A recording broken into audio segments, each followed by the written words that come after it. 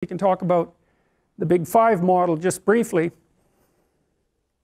The Big Five personality model is a statistical model which we'll cover in detail, trait by trait, partly during the second half of the course.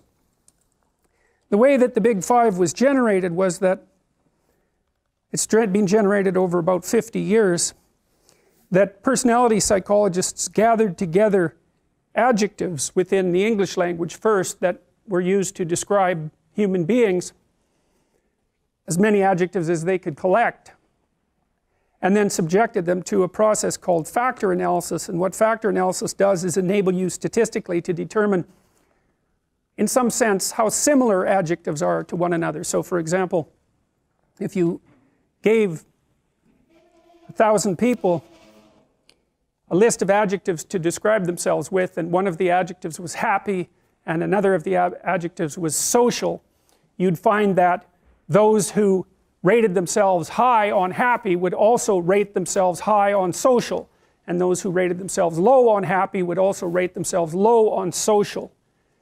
And by looking at those patterns of covariation, you can determine what the essential dimensions are of human personality.